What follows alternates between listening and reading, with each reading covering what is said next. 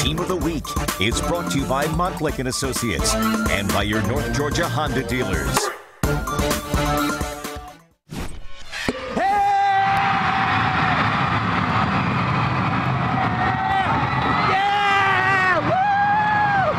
Proud of a High-Five Sports Team of the Week, the Temple Tigers. They turned it up, way up Thursday morning during a live pep rally led by our own Paul Milliken, who delivered the High-Five Hand Trophy.